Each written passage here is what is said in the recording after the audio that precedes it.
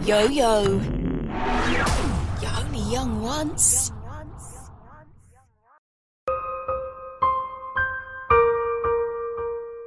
A gang has possibly been following a girl after school, allegedly taking her behind Asda. They give her gifts and money trying to bribe her into trying to get her to join the gang and trying to earn her trust so that can get her to sell the drugs in order to make money for them. The girl has been acting suspiciously after school since the incident, like she has been wearing new clothes. She has unexplained injuries and her mom has had numerous phone calls from school about her not being there. We now have the girl telling us about what has happened over the course of the incident and took advice. Hello, it's Felix on the line. How can we help? Hi, I have been followed by a gang and it has been happening behind Asda. So have they been trying to bribe you? Yeah, they have been giving me gifts and money. Have you been accepting all the gifts? Yes, I had to, otherwise I would have been harassed. Have they been trying to get you to do stuff for them? Yeah. They made me sell drugs in order for them to make money.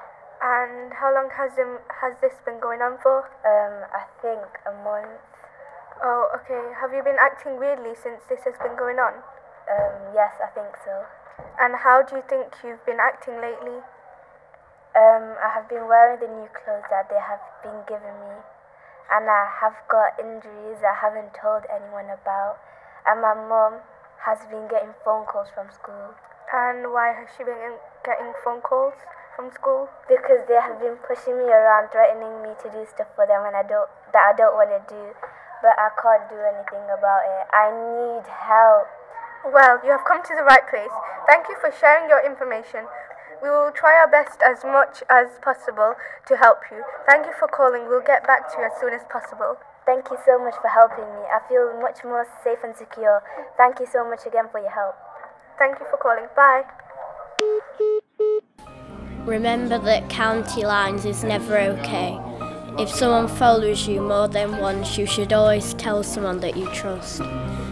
If your situation ends up with you selling drugs or worse, or you know someone that is going through this, you should tell someone you trust or visit childline.co.uk or fearless.org for further support.